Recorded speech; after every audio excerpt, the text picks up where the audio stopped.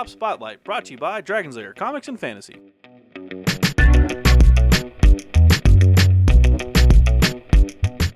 Hey everyone, I'm AdamHarry from Bell of Souls with Evan from Dragon's Lair Comics and Fantasy. We're back with another Tabletop Spotlight. Evan. Yes. What is this Numenera? I keep Numenera. hearing about? What is this? Numenera. So Numenera is an RPG by Monty Cook. It's been around for a little while, but they finally came out with a really nice small starter set. Nice.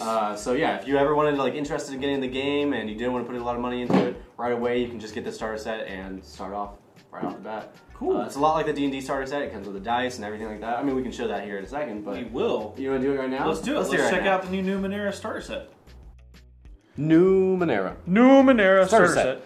Yeah. So again, like the D&D starter set, comes with a lot. Comes with the dice, gives you some cards, which is great, and then the small versions of the books you need. Okay, cool. But yeah, so this is the Cypher system, and it's made by Monty Cook Games. Numenera, of course, the story is you are the 7th or 9th civilization to live on a planet, and you discover technology from the previous civilizations. And you don't quite know how they work. You can work them, but you don't know how they work. Okay. So they're magic. Right. So that's the whole concept behind Numenera.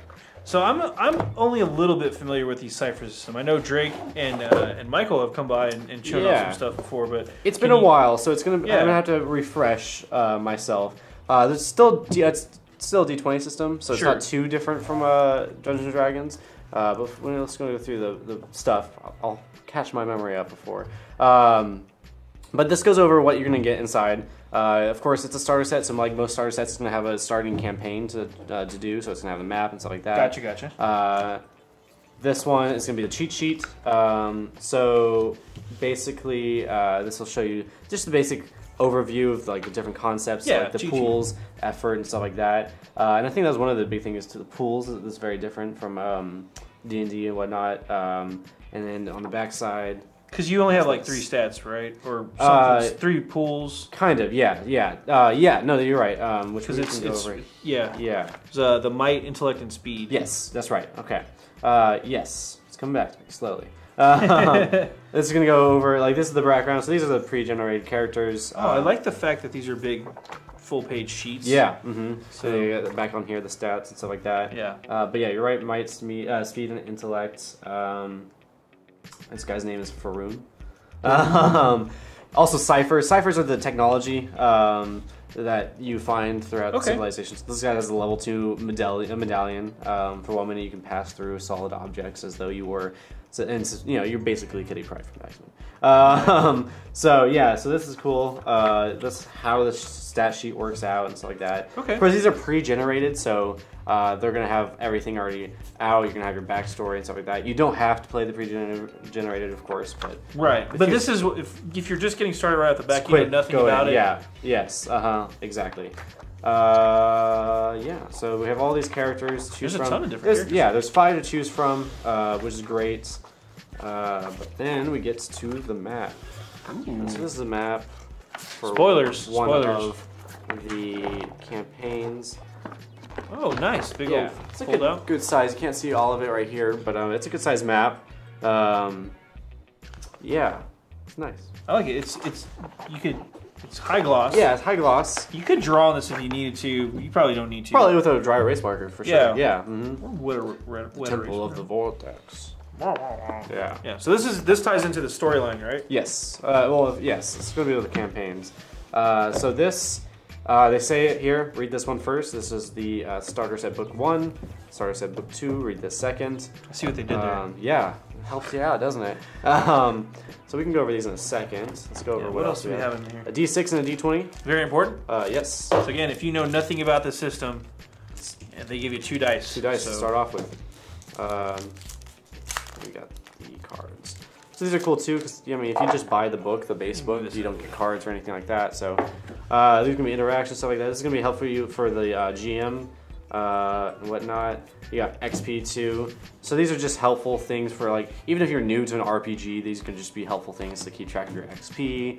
And then those are the GM cards. You shuffle these Intrusion. and you use them. So it's helpful. The starter set's helpful for not only people who are new to playing it, but also people who are new to GMing it. So it's a great starter set. Yeah, these are neat. These are I guess for the GM, you can just toss these in there. Yeah, exactly. Even if they flub a roll or something. Yeah. So this one's funny. The NPC seems to be supportive of the character, but somehow manages to completely misunderstand what he or she was asked to do. The character will have to attempt the task again in order to be successful. So this is like, oh, that's what happens there if there's a non-combat encounter. And then this combat encounter, the character sees a dangerous opportunity. She chooses to let her foe strike her for 4 points of damage. She gains 1 additional attack, the difficulty of which is decreased by 2 steps. So it's kind of like these, hey, you see this risk, you want to take it or not? And then, yeah, they kind of toss those in. Yeah, it's like a cool. little It's helpful. handy deck. So you shuffle it up real quick. Yeah, you shuffle them. I guess you'd shuffle them. Yeah, or you can choose one. I mean, yeah. You're the GM. You do what you want. So then we'll take a look at the books. Yeah. I really liked, one of the nice things I liked about Numenera was just the art style. It's really good art style. Oh, yeah. But let's go ahead and, this is book 1. Read this first, by Monty Cook.